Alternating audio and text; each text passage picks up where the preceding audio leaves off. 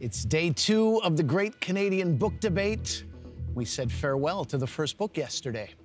Another title must go today. Which one will it be? Get ready to find out. I'm your host, Ali Hassan, and this is Canada Reads.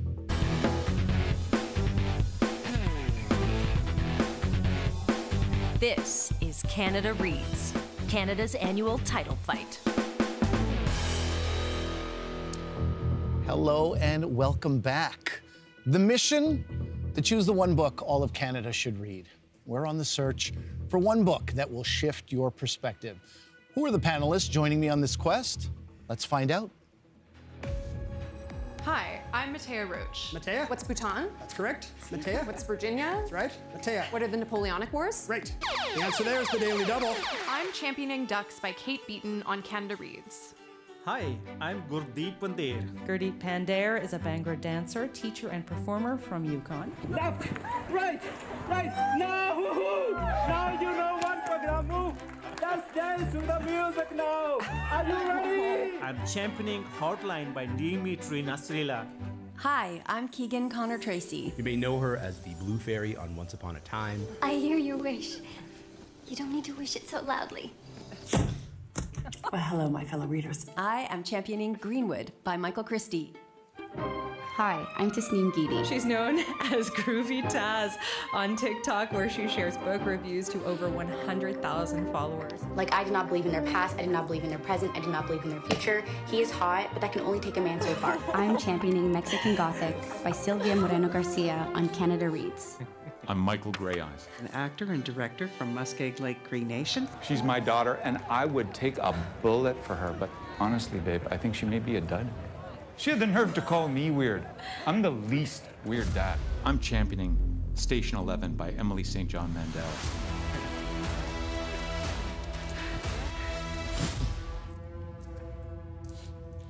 Joining me around the table are Matea Roach, Gurdeep Pandir, Keegan Connor Tracy, Tasneem Geedy, and Michael Greyeyes, your Canada Reads 2023 contenders. All right, the day 1 debate was a serious feeling out period for the panelists. We had our first vote and first elimination yesterday. In the end, it was a 4-1 vote against Mexican Gothic by Sylvia Moreno-Garcia. It became the first book to be eliminated on Canada Reads this year. Tasneem, you were championing Mexican Gothic, but its author, Sylvia Moreno-Garcia, would like to offer you a consolation prize. Have a listen. Tasneem, I will send your very own mushroom farming kit so they can grow multiple types of mushrooms and perhaps eat them or make them into a tea. Mushroom tea. Supernatural effects are not guaranteed. In rare cases, nightmares may occur. Consult your physician if frightening secrets are revealed. Tasneem, those aforementioned nightmares notwithstanding, how are you feeling today? Overwhelmed. Oh my God. Yeah, overwhelmed, I think. You know, I'm so honored to be able to be here, to be able, I never thought that, you know, talking about my books and finding my passion for reading again through maybe the darkest time of my life and the country's life, to be able to be here to talk to like the smartest people that I know, but with somebody with an ego and someone who loves to compete with themselves and, you know, their biggest critic. 4-1, I was thinking to myself, like, damn girl, like not even one person.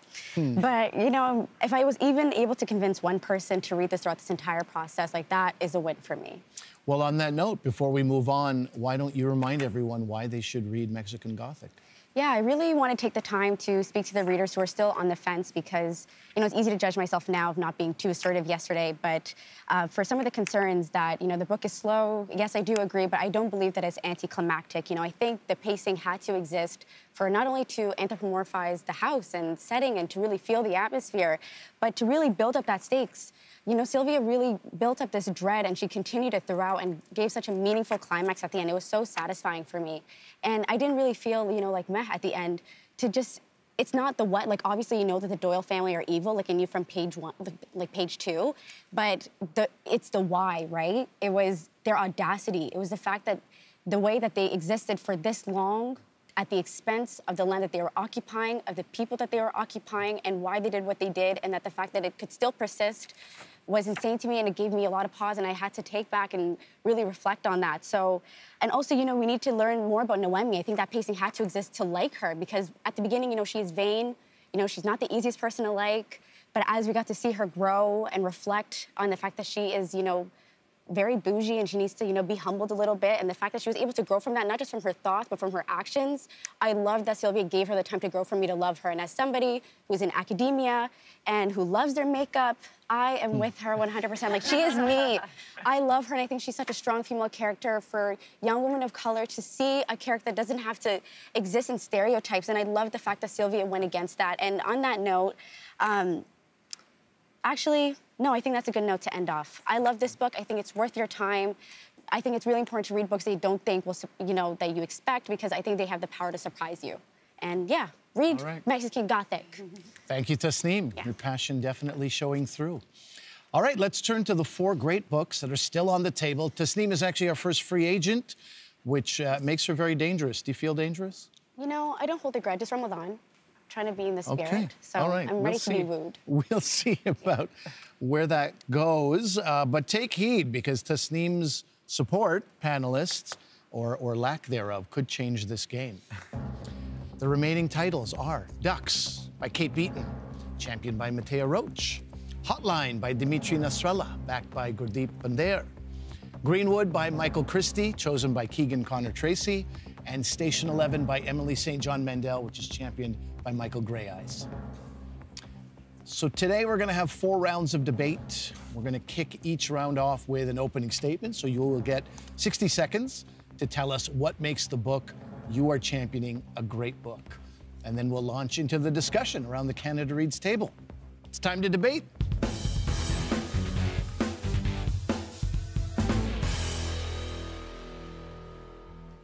It's day 2 of Canada Reads. We're going to mix things up a bit. I don't want to blow your mind. We're going counterclockwise around this table. These debate rounds are going to be counterclockwise. Michael, you're on my right, so you will be up first. You're championing Station 11 by Emily St. John Mandel. It is a dystopian novel where a global pandemic wipes out 99% of the population. It follows the lives of several characters before and after this world-changing event. I'm giving you 60 seconds. What makes Station 11 a great book? In terms of craft, Station 11 is dazzling. The structure follows 5 characters whose lives intertwine over 4 distinct time frames. Yet the narrative unfolds in a completely non-linear way. We skip back and forth through time. A question or mystery set up in one time frame, then answered or explained in another, always driving us forward. Emily's descriptive powers astound. Her sentences are so full, one detail layered on top of another. They accrete, leaving these gorgeous mounds of image and emotion. Her use of motif is just as powerful. Circles, light. The prophet says he is the light. The opening line is Lear standing in a pool of light. And at the end, in the terminal, when Kirsten sees the town lighting up in the distance, gorgeous. Thank you, Michael. All right. You heard what Michael has to say, everyone. What do you think? Tasneem, let's start with you. Yeah, for me, going into this book, I was really nervous because as someone who works in healthcare, has a family who works in healthcare, I didn't think that I wanted to read about a pandemic book. And, reading it, it was really soothing. And I like what you also said yesterday about how, memory and also art is kind of a form of survival for these characters. And I love the way how Emily wrote that Miranda in the beginning. She just wrote Station 11 just because she wanted to. And then you get to see that in the Shakespeare, in the Traveling Symphony, that they just performed because they wanted to. And I love that. And as somebody who, again, needed to read to, get through this pandemic, I really appreciated that part of the story and how she included that. In terms of the structure, when you're talking about the nonlinear storytelling, I did agree. I do love nonlinear storytelling, especially when you can clearly see that she's alluding to something at the end, that there's going to be this big reveal, and especially with the, they're already going through a pandemic, but they're also going through the prophet. And I love the introduction of that character, but I really would have loved to see more, what's the word I'm looking for? It's like a more, it was very unsatisfying to me and how they ended up resolving it, because, they led up to this idea of him being, such a bad guy, and then it was kind of resolved very quickly at the end, which was very weird because of the way how she set up, these huge stakes, but it didn't really feel resolved to me at the end. But yeah, but I loved so much about it, surprisingly, but yeah. Thank you.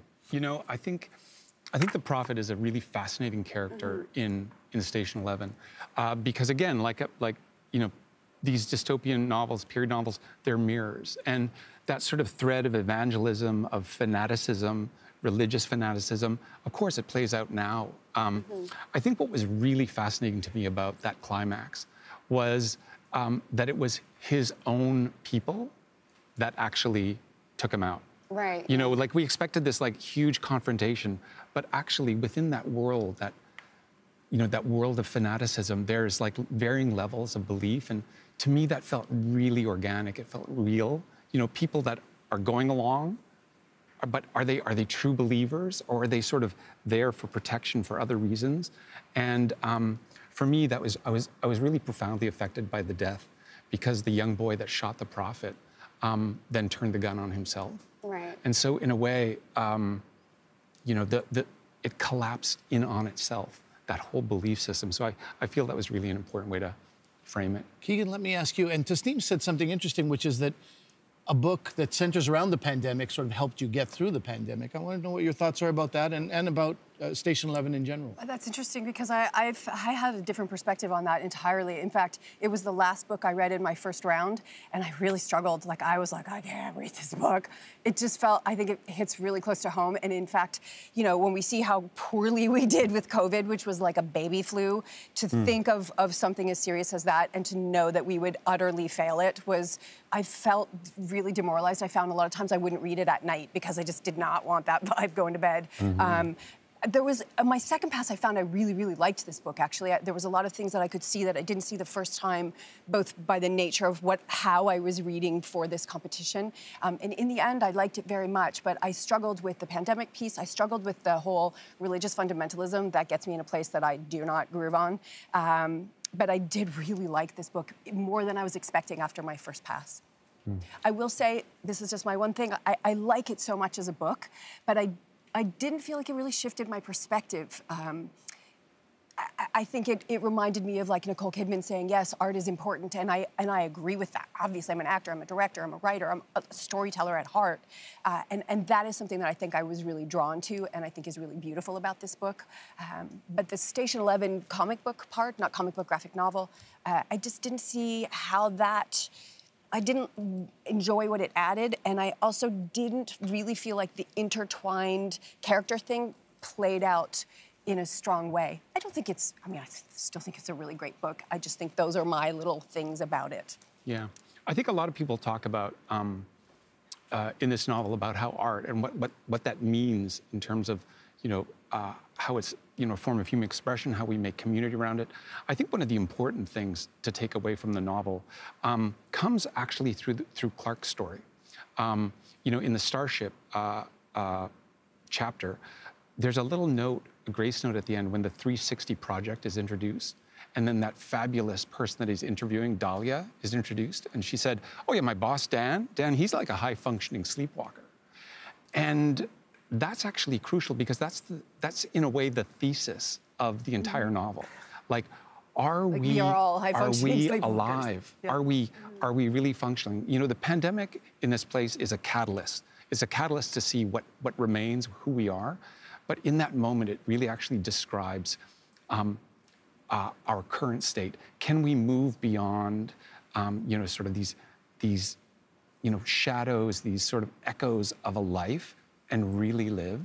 And I think coming out of the pandemic, I'm reminded in those moments when, you know, we were really scared and alone, that we sought each other out and that we did build community. So, you know, that's something that I really profoundly take away from the novel. And the nature of fame, too, if I may, just, I really do think it shone a spotlight on that in this culture right now where everybody like is, I want to be, you know, that kids, their number one thing in America that they say they want to be is an influencer. Like, this is the world that we're in, and this lays that bare and shows how utterly meaningless it is in the face of something as big as a pandemic, a real pandemic. More voices in here. Gurdeep, but what are your thoughts on this book?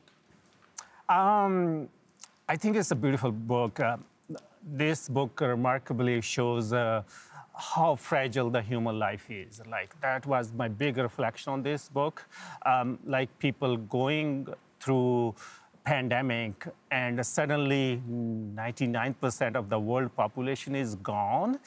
And then, even after that, post-apocalyptic time, like people are struggling, they're missing the old world, they're missing the technology, they're missing their loved ones, they're missing the connections. Like even the world we are living in present time, like we have technology, we have science, we have medicine, we have everything, we have 911, but anything can happen anytime. That was very beautifully presented. Even the book was written in 14, but many years before the actual pandemic. But it gives that great glimpse, and also that the motto the survival is insufficient. I like that motto on the caravan, like that how all those characters, they are relying on music, singing, dancing, theater, not only to fulfill their basic needs, but doing more than that, like creating entertainment, creating joy, which is also very important at that time. Yeah, I like the intertwine of all those 5 characters too. Okay, we'll have to leave it there. That is it for this round. Okay, Tasneem is sitting next to Michael, free agent, as we said, so we're going to skip past you, Tasneem. No offense intended. Keegan, you're next to Tasneem. That means it is your turn. You are championing Greenwood by Michael Christie. It is a novel that spans several generations of the Greenwood family. It explores how secrets and lies can impact the past, the present, and the future. 60 seconds are on the clock. What makes Greenwood a great book? Greenwood is a great book that is accessible, but it is still dense enough to really please a real, a literary reader with complicated characters and complex themes. It is lyrical and tender. It's a little dystopian, and it's all wrapped up in this good old family saga. It takes us on this great chase across Canada, binding us to these layered characters that we can really fall in love with or hate, which is great. I think it was really easy to become invested in, like, Everett's lifelong battle to just be part of a family, and this loping villain Lomax always after him, to lament Harris's inability to live his truth. I was exasperated with Willow and her lunatic idealism, but I also kind of admired it. I was angry about Jake's refusal of salvation, which made me kind of question my own moral code. And always there's just this lush description of this beautiful country, and forever this call echoing through the trees to fight fiercely for the people and the land that we love, lest we lose them forever. Thank you. All right. Panelists, you just heard what Keegan had to say about Greenwood. What do you think? Matea, let's start with you. Yeah, so I think, Keegan, you talked so much about characterization and just the compelling stories of the struggles of all of these different people and the way that they're intertwined together. My thing about Greenwood that I kind of struggled with as I was reading it is I did not feel like every sort of main character, right? Because of the way that the book is structured around the rings of the tree, we get these 4 very distinct time periods that we're talking about. I felt that the core of the tree, the sort of heartwood, if you will, the story of Harris and Everett, was incredibly well developed, and I was very, very compelled by it. I found the story of Jake, which is the first thing that we get introduced to, and also how the book wraps up, has an immediate fascination because we almost have this like dystopian, post-apocalyptic kind of world where we have this like fungus that's destroyed so much of the world's biodiversity. My problem was that because we stayed in these very discrete time periods, I don't think I got as much connection as I might have wanted between the different generations of the family, particularly those middle people with Willow and Liam. I think we see relatively little of Willow's childhood growing up, of how maybe Harris like radicalized her into being this sort of reactionary environmental activist where she's responding to his, industry and the way that he operates. We get a little bit more of Liam growing up as a kid, having this itinerant lifestyle with Willow, but still relatively little because we're staying in these 4 specific years. And so I found myself, once I got through the center part of the book, feeling like it was a bit of a slog going through the remainder of Willow's story and the remainder of Liam's story, because I just did not really feel as invested in their arcs as I was in that heartwood of Harris and Everett. And then I think this was mentioned yesterday. I found the ending of the book a little bit unsatisfying, but I'll let maybe some other folks talk about that. Well, Keegan, I'll let you respond to that. Yeah, I don't disagree with you. I think if you were to ask me who were sort of my least favorite characters, I would say it's Willow. She made me crazy, and I don't know, and to some degree that's good. It's the thing that you can sit around a table and talk about. I think if you just liked everybody, it wouldn't be quite such a great tale. I was more invested also in Harris and Everett, and in particular Everett, and I loved Temple. And so I do think that sort of the bookending characters were perhaps more interesting than those middle ones. And I know what you're talking about the ending. And in fact, when I was reading it and I was saying, I'm going to pick this book, I'm pretty sure this is the book, but let me finish it. And I got to the end and I was mad. I was like, I don't think this is the book. And I had to really step back from it. And I actually had to go back in and reread why she made that refusal and discover that she was right. You know, and I had to really ask myself why I was so angry about her and why I was so angry about Willow turning away that money. Because I was like, I would take that money and I would have kept that island. But it made me ask questions about why I felt that way, why I would have been so quick to abandon my idealism in a way that she was unwilling to do. Yeah, my issue wasn't so much with the characters' decisions, because I think you're right. Like, books are not interesting if all of the characters are likable all of the time. I think my issue was more with, like, the substantiation and allowing me as the reader to understand the logic behind those decisions could have had a little bit more work, right? I want to be mad, but also understand. Understand why you're mad. Yeah, exactly. I buy that. Let me and get I think some some of other that is the voices scope in of a here, big too. book, right? Great. Michael, your thoughts on Greenwood? You know, this is a thrilling novel. It's like beautifully written. I had an issue with the Heartwood chapter, 1908. You know, like in terms of the voicing, you know, omniscient voicing are you know, very often neutral. And that voicing changed in 1908. It was really problematic Where for it me. had the townspeople. Yes, Yep. yeah. And so, you know, I was reading things and it said like, so, you know, these two boys are orphaned and, you know, they needed a home, but no one volunteered. I was like, oh my God, how heartless, cold. They said, you know, we picked one of the boys to stay in school because he was less dangerous, you know, like the cowardliness of that. And then there was a comment about the Mohawks, that they had to like, you know, dispossess this band of Mohawks. It was a brutal yet necessary act that we all did. And I thought to myself, I was like, that is so problematic. That this statement happens in the middle of the book, the alive part of the book, right? Who's saying that? Is that an indictment of Canada, of Canadians in our history? It was really disturbing because it was never answered. It just sat in the middle of the book like a lump of coal. Yeah, I understand what you're saying, and I've had the same feeling about the way it sort of took you out of this narrative that you were sort of in, and then all of a sudden there was this other voice that never appeared again. And all I could do was sort of chalk it up to the device to give us the information we needed to know about how these kids ended up together, where they ended up with Mrs. Craig, etc. But, you know, I hear it. I accept that criticism on behalf of Michael. Michael. Yeah, because in the end, you know, it lives in the middle of the book, but it doesn't like echo out like rings. Like it doesn't echo out into these people. And as you know, other people have said. I would disagree with that. I think every piece of it, the point of that sort of crosscut of these lives is to show, and how I really interpreted it is, you know, you can say, oh, Harris was a terrible father. Why was he such a terrible father? But then we look back at a time when there was no disability, a sense of somebody having a disability and any allowance for that. And there certainly was no allowance for this man to be gay. That's very clear that he stood to lose everything, and in fact did because of that.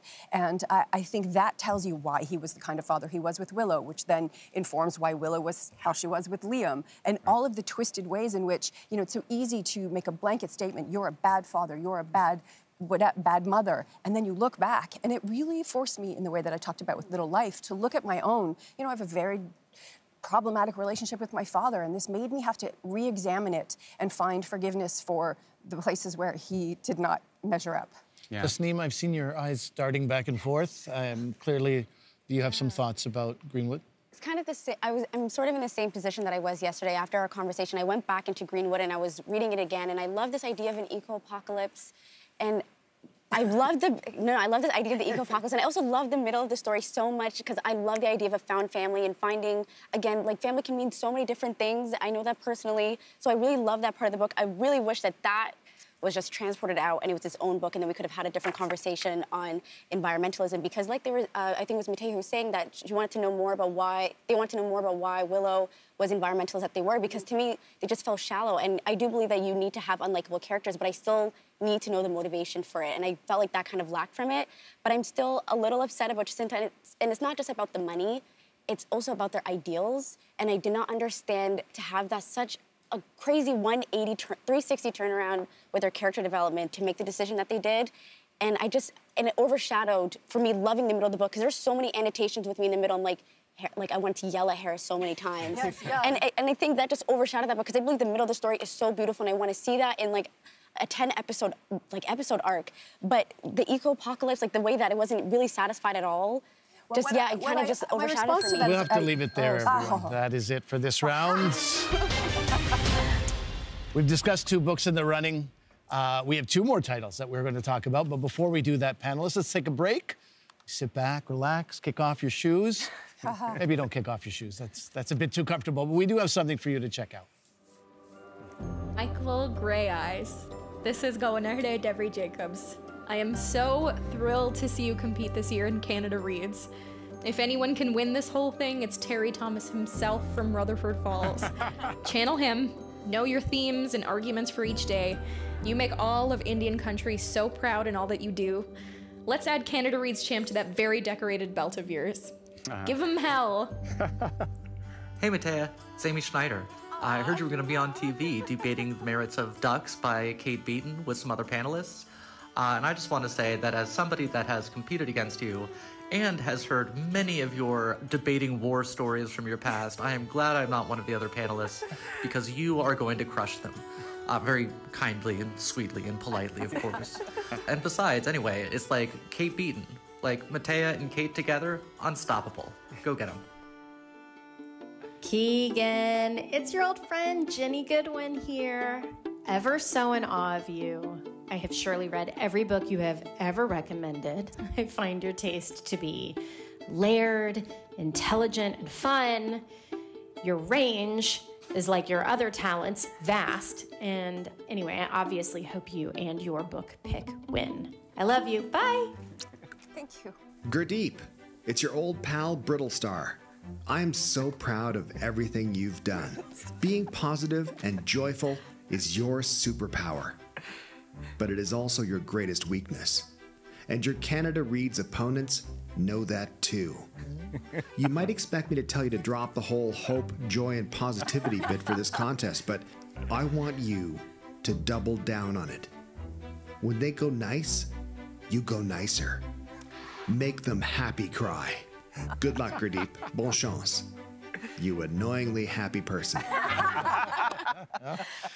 Those are the voices of Michael's Rutherford Falls co-star and past Canada Reads winner, Devery Jacobs, Matea's fellow Jeopardy competitor, Amy Schneider, Keegan's Once Upon a Time co-star, Jennifer Goodwin, and Gurdeep's pal and fellow social media star, Brittlestar, a.k.a. Stuart Reynolds. I'm Ali Hassan, and this is Canada Reads on CBC and SiriusXM. Let's get back to the debate.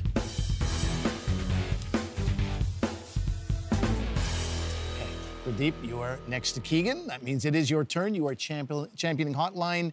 It's a novel about a single mom and her son and how they leave behind a civil war in Lebanon to live a hard life in Montreal in the 1980s. You have 60 seconds. What makes Hotline a great book? Hotline is all about creating fresh perspective about immigrants in Canada.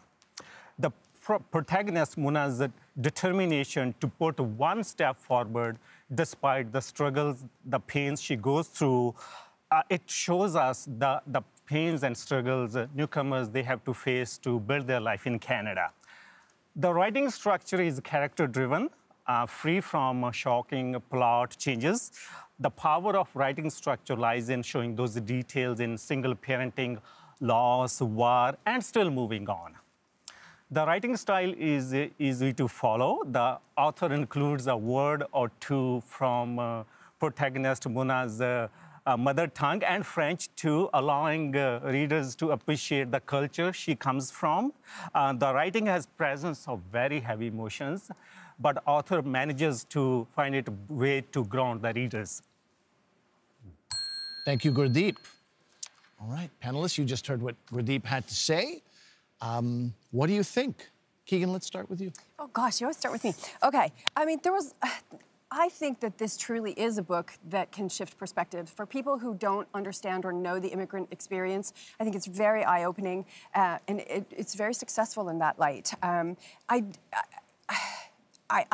empathize with a lot of it. I come from a single mother. We were like broke as heck, just the same as Muna. I was a latchkey kid. Like I really identified with a lot of that story. I did have issue with some of the things like, for example, that she would move to Canada and with the aim of being a French teacher and yet would not prepare her child at all to enter that society, to teach him French, even though she was reading French to him, for example, back in Beirut. I found it odd that she would not have applied for any other jobs in those 3 months in terms of, you know, if you're really like kind of trying to survive like Winnie did. Winnie was an accountant, but she was cleaning house so that she could be home for her children. So a lot of the things that she was lamenting and really struggling with, I think she wasn't necessarily addressing in the way that could have solved them. And yet, I get it. Like, I moved to another country. I know what that's like. I know how hard it is. We talked a lot about working in a second language and how exhausting it is. And I really did appreciate that about it. I loved the heart of that when she found that community. I will say, like, I thought that was such a beautiful piece of that story. I found it really bleak. And it's a genius device, really, because it was like the winter and it was hard. And then when we get the denouement of the book, it's in the spring and it's coming alive and you feel that sense at the end of the book. And I really did appreciate that. And I felt a sense of hope at the end. But I did find through the middle of it, I was like, whoa, you know, it was a bleak Montreal winter, that the heart of that book. Gurdeep, why don't you respond to that? Thank you, Keegan. Thank you for your inputs. I feel that, in my view, that she was applying for all the jobs, like she was going to place, like collecting all the newspapers and highlighting them and then phoning them. And the thing is that people were not responding to her, like people were not, employers were not prepared to give her the job. Based on, because she's a newcomer, she's a single mom, and she's just starting her life. She had so many barriers, and she finally did accept a job which nobody was able to accept. A lot of people were quitting that job. Like she was making all the effort. Like she was trying to tell her son, hey, do this, do that, make some more friends in the school so that he can more build friendly atmosphere in the school. So she did make those efforts so that she can restart her life in Canada. Tasneem, your thoughts? Yeah, I agree with a lot of what Keegan said. I have a very unique experience with Hotline. You know, both my parents immigrated here from Somalia. They both couldn't translate their degrees when they came here. So I know so many Munas, number one being my mom. And because of that, and I already knew so much about it, I kind of left it like, okay, yeah, I know, I completely get it. And because of that, and I know, we all know that, right now, 1 in 4 Canadians are immigrants, right? I really wish that, you know, this definitely is an educational book for people who are unfamiliar with the immigrant experience, but I really wish she also catered it to those who are and who already understand the story very intimately. Like, I really wish there was an extra layer of depth, and I think the best way they could have done that is understanding more about her son. I really wish we could have gotten his extra perspective, even if it was just a few quick scenes, just to understand how he, not assimilate, I really don't like that word, but just accustomed to living in this country, to not knowing French, and because he had so many problems and issues, but I didn't get to see any of that. And also with her husband. And perhaps instead of Halim, there was a lot of Halim and not a lot about the son. And if there was going to be a lot of Halim, I wish I could have seen a bit more of their happy moments together, so that when the ending happened, and I did cry at the end, like on the train, which was not fun, but you know, even the fact that we did get to see what happened to him, I really wish that we could have seen a few more moments between Winna and Simona and her husband together as well. But aside from that, I'm someone right now who's learning their mom, like relearning their mom at this stage in my life, and this story helped me reflect on that, and I'm so grateful for this story, but I really wish there was just a little extra for me. Yeah, and thank you, Tasneem. It's great. The reason that there's less focus on some those parts you just mentioned, that author had to build up the story of like what happened during the war, why she is in present state, what build up to lead her to the present situation. So like every book like author has to create a balance to put some more things, has to skip a few things. So I feel that like building that background, and so that readers, they can understand the present, because to understand the present is very important to understand the past. So all those flashbacks from the war, the killings, and all that stuff, and so that we can understand, we can recognize her emotions, recognize the cries she's going through. I think they also need the importance. Yeah, and I think the length, I'm so sorry, I think also the length kind of didn't work in its favor as much as I really wish maybe an extra 50 pages could have been done for that, because it was a really quick book. Like I read it, I think, in a day, but I feel like with that extra 50 pages, I could have gotten a more fuller picture than what it was, but I completely agree. With 2 minutes left, Mattia, let me turn to you. I want to circle way back to something, Gurdeep, that you mentioned in your original remarks, which was this idea of like the incorporation of words from Arabic into the book. And I thought that that was a really smart choice. Just in terms of like really showing for those readers, like Tasneem, you said this is maybe a book that's more geared towards people that are not personally familiar with the immigrant experience, like literally showing people, well, this is how you think if you're living in a country where your mother tongue is not primarily spoken. There are still these certain things that are idiomatic that are going to come into your thoughts and come into your day-to-day language. One thing that I do wish, and I'm almost curious if this was like a deliberate editorial choice to enhance that experience for the reader. I have read books before where they do this same thing of incorporating a different language into the book, and then at the back of the book, there's going to be some kind of reference or glossary. I'm somebody where I like to read my books in paper, and I want to have my phone like completely in another room, but if I see a word in a language that I don't speak, I know some of the Arabic words that were used, but not all of them, I found myself like wanting to pull out my phone and look it up, which kind of takes me out of the experience. I almost wondered if that was a purposeful choice to not have the glossary so that you even more are like immersed in this experience of not totally understanding the language and culture. Did you look them up? Because I looked them up and I think that's why. I did look them up, and some of them we can't say on television. And I think it's supposed to also be like unapologetically Arabic, and I love that. Like he didn't have to explain his existence. That's what I'm thinking is like, I'm really glad that it wasn't incorporated into the main text of the story, because I never like reading a book where it's like, and I said this, which means that, because that's not how people are thinking. But was it hiding the derisive nature of those towards this country and her experience there? Like, I kind of like wanted there to be the section at the back where I could go look, but I think you're right. It might be just due to the nature of a lot of it being like swear words that perhaps the publisher doesn't want like the Arabic swear glossary. I did appreciate it so much. That community's, it's about communicating to that community. Totally, We're outside of it. So, it does enhances the experience. Like I know, living in the Yukon, people who are coming from Nova Scotia, they bring the Nova Scotian colors with them. People who are from Quebec, they bring their own language. Gurdeep, so we have bringing to leave that it there. language brings that beautiful cultural color into the book. Thank you. That is it for this round. Thank you. Okay, Mattia, you're sitting next to me on my left, so you are last, not least. You are championing Ducks by Kate Beaton. It is a graphic memoir. It recounts the time that Kate spent working in the Alberta oil sands with the goal of paying off her student loans.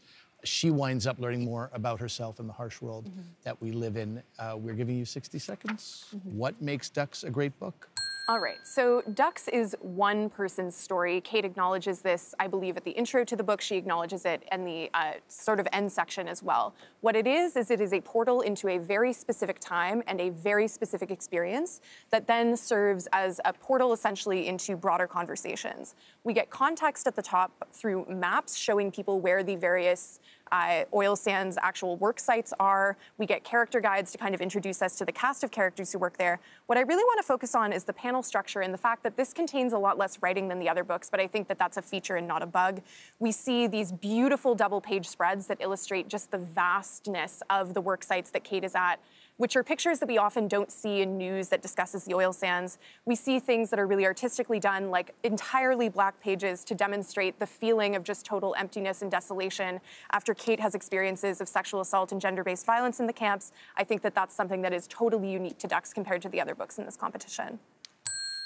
Thank you, Mattia.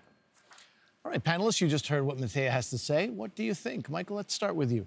I love that Ducks is in the competition. I think the inclusion of a graphic novel is a really important statement around the form.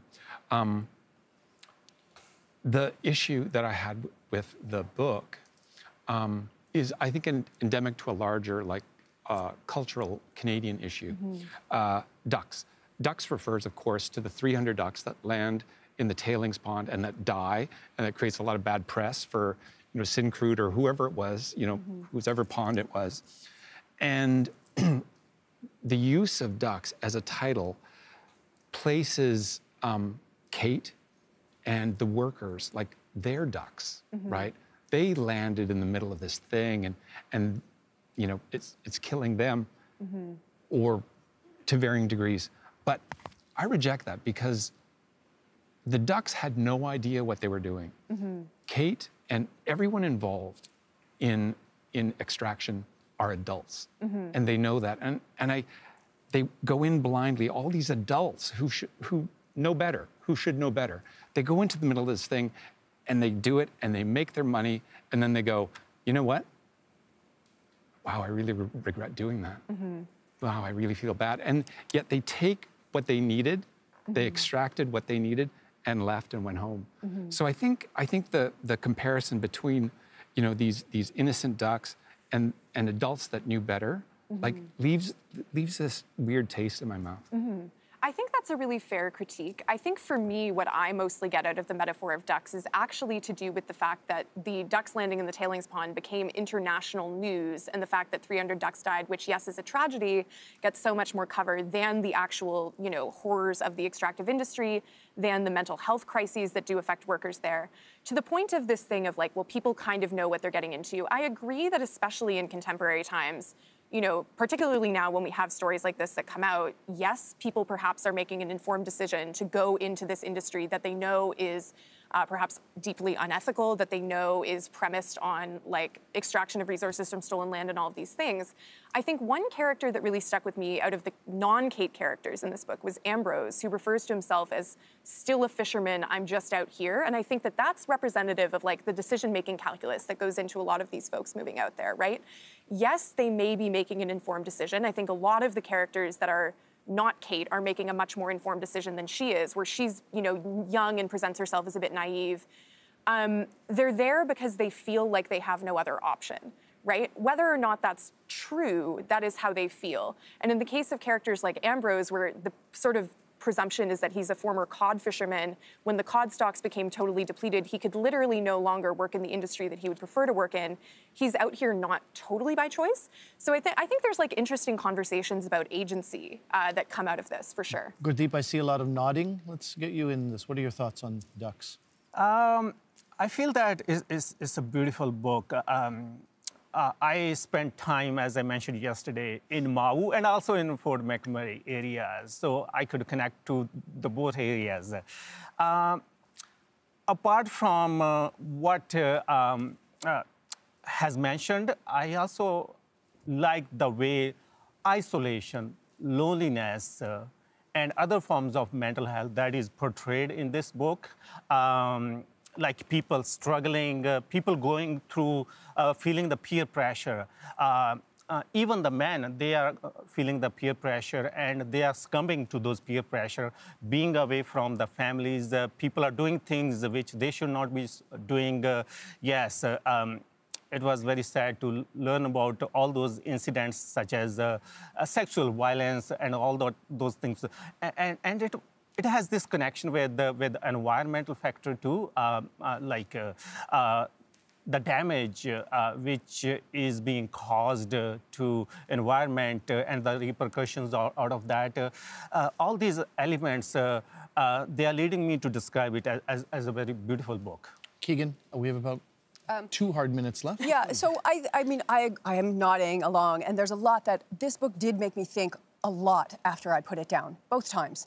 And where I do think it lacks in sort of character development, like you're saying, Ambrose, and I can't put a face to that name, and I felt like that a lot. Even the guy that was in the trailer yesterday, I was like, oh, him, but I don't know his name.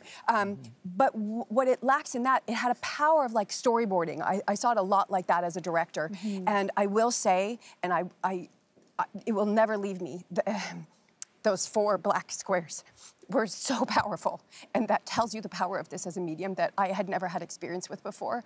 And I think it's really important. I just thought it was, obviously, you know, for anybody who has that experience, it just was like, pow, and that will never leave me, ever. And it makes me think about the importance of things like there's an organization called Be More Than a Bystander. And I think if that had been around in that workplace or in many of our workplaces, so much could change. It's about not just letting those things go by. And I think that was something that really popped up for me. And I hope people will look into organizations like this. I hope they will show up in more workplaces because obviously this was a broken and a very sick place to work. 30 seconds, Tasneem. Talk very fast, but yes, the Ducks, I was blown away of how vulnerable her writing was despite not including that many words. The 4 black squares, so much about Kate's story and how she was talking to her friends and the way how she was able to really show the aggressively masculine world of the oil sands. And I agreed with so much with Michael said, and I was talking about it yesterday, is just, again, with the whole intersectionality of it all, yes, you know, you can definitely acknowledge your agency, but you need to reflect on that because it's, yes, you know, as someone who is a student and is also dealing with debt crisis, you do also have to kind of acknowledge your role in the mass scheme of things. And I completely agree that I know so many people who work in the Alberta oil sands that they have to work there. But again, it's just that moment of reflection that I mentioned yesterday. But I think I agree with both of what they said. We'll have to leave it there. Yes. Thank you. That is it for this round. Okay, we have heard a lot today about each of the books. Quite a day, quite a discussion. We're not done yet. I'm going to give you one last chance to champion your book before we head into today's elimination vote. Michael, one last chance to persuade the panel that Station 11 should stay on the Canada Reads bookshelf. You have 30 seconds. Station 11 poses huge questions about being alive, about what it means to create community. I think in the character of Clark Thompson, you know, he's sort of adjacent to like the most famous character in the book, yet he's the center of the story. He becomes the center of the story, and he's the final voice that we hear. And the final voice that we hear is a voice that promotes community. You know, he's the curator of the Museum of Civilization. Oh, that went fast. That's 30 seconds. Thank you, Michael. Okay, your final chance, Keegan. Make a case for why Greenwood should not be eliminated today. 30 seconds are on the clock. I think there's a difficult mix between like what's a great book for to shifting your perspective and what's a great book that you can say to just about anybody. Like you could read this book and you're going to love it. I think it's one of those kinds of books. I think in terms of this country as a character is something I really love about it. I really do think it can shift your perspective on like why did this happen in my family? Like yes, I'm angry at my dad for the way he wasn't there, but now I look back and I go, but this happened and this happened. And I think not only can we do that in our immediate families, but I think we need to do that as a country. And I think the environmental message in there also means that. What an ending that was. Thank you. You're next, Gurdeep. You have 30 seconds to convince your fellow panelists that Hotline should stay another day on Canada Reads. I'm here to talk about building interracially connected Canada. But this is not possible if we continue to create polarizations. We have to look into eyes of those we have been avoiding so far. We need to fall in love with those we don't want to due to our biases. This positive change requires shifting our core perspective, and this book will help you to take your step number 1. Thank you, Gurdeep. All right, Matea, it is your turn. Please make one last argument that convinces your fellow panelists to not eliminate ducks today. 30 seconds are on the clock. All right, so the theme for this year is one book to shift your perspective, and I think that we've seen in real time for some of the panelists who haven't maybe read as many graphic novels in the past, your perspective of the medium is shifting literally as we are talking. I think that that means that this book needs to stay in the competition. To the extent that folks have raised questions of agency in the book, I think that the book provokes reflection in all of us of times where maybe we have made decisions that we knew had negative consequences or externalities on people other than ourselves. I think that we can really reflect on that and shift our perspectives, not just of Canada, but also our own personal lives. Thank you, Matea. All right, panelists. Good news, I don't think you're hearing the bell again today. That is it. It is time to vote. You have your ballots in front of you. Please mark an X beside the book that you want to eliminate from the competition. Once you have voted, Bridget from the Canada Reads team will take your ballot. And I'll remind everyone that there are no secret ballots on Canada Reads. Voting taking a little longer today than it was yesterday. Gurdeep, I saw you hold that and press it between your hand, that ballot, just to make sure that you'd made the right decision. Tasneem, you took a little while to make sure of your decision? Things changed. Well, which title will be the next to go? Will it be Ducks by Kate Beaton? Matea Roach is championing that graphic memoir. Will it be Hotline by Dimitri Nasrallah? This novel was selected by Gurdeep Pandher. Will it be Greenwood by Michael Christie? Keegan Conner Tracy is supporting that title. Or will it be Station 11 by Emily St. John Mandel, the book chosen by Michael Greyeyes? This is obviously a tense time. You wonder if you got the chance to say enough or say all the right things, leave it all out there, or hold on to certain things for later. And you hope, obviously, that you continue in the competition. And they'll have to play mine in slow-mo just for people to be able to hear it. Yeah, I feel like it makes it, you know, the timing really gets a little tense for people, that bell comes along. It's like I had more to say, but as you see, we don't want to rush the voting either. This is an important time for everyone to have some thought about how they're going to vote and digest what they have heard. I think you've got some great arguments out today. I don't think anybody should feel like things were left unsaid. It's well discussed. There's lots more to say, though. There's always lots more to say. Lots more to say. Always. That is part of the Canada Reads format. leaves you wanting a little more. It's like those cooking shows, though. They're like, cook a meal for 800 people, and you have 45 minutes. Yeah. Could have cooked a few and more a fork, things. you know. You could have cooked a few more things. You always, should I have boiled those potatoes? Yeah. You all, Plates down. Plates down, chef. Yeah. That is exactly, when you ring the bell, it's a little bit of, pens down, hands back. I feel that, like, when you're talking, you are not relying on your notes. You end up saying something different. Yeah. This is why I don't write that many notes to begin with. I have the forgot mine, so Let's go through it. Michael Greyeyes, which book did you vote against? I voted against Greenwood today. Okay. We have one vote against Greenwood. Gurdeep Pandher, which book did you vote against? Sadly, I voted against the book. I loved reading it. I also voted against Greenwood. Okay. We have two votes against Greenwood. Keegan Conner Tracy, how did you vote?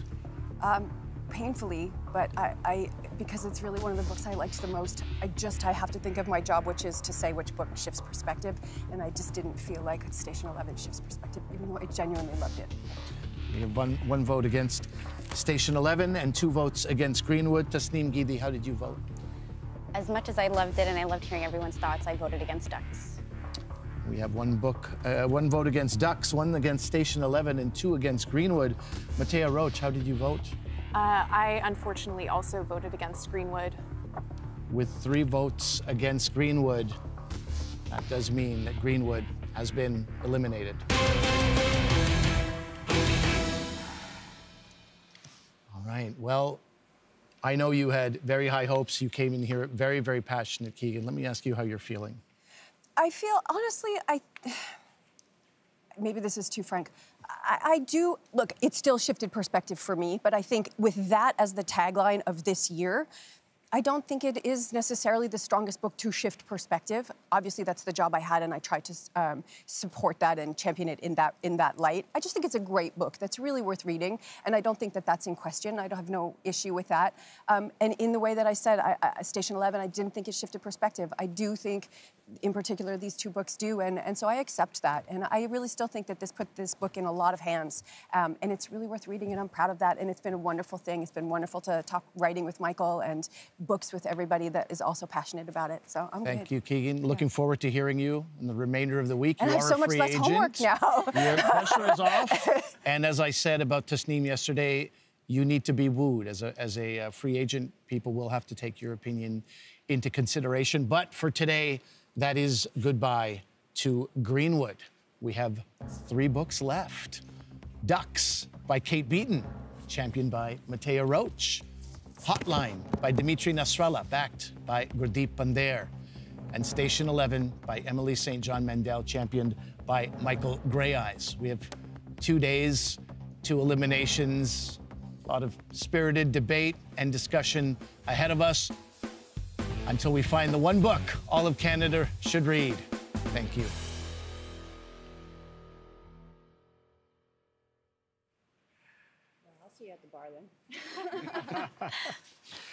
That's today's debate is over, but let's continue the conversation. Let's talk about what went down today. So Greenwood, I mean, yeah, it's an interesting thing talking about shifting your perspective. And I kind of wanted to go through, Michael, I know there were things you enjoyed about this book. Did it shift your perspective? What did you like about this book? I think this book is magnificent. It's like as a literary work, I'm utterly impressed by it. The construction is so elegant. The characters are maddening and beautiful and three-dimensional. As Keegan said, you know, the frame of this year's competition is a tricky one, you know, because this is not a book that I would have, you know, picked up off the shelf, you know, a book about, you know, settler Canadians that, you know, didn't really deviate into the sort of the diversity of our country as it is, sort of like caught through this like really interesting like frame, this beautiful chase across the country, stopped in Saskatchewan, which I loved.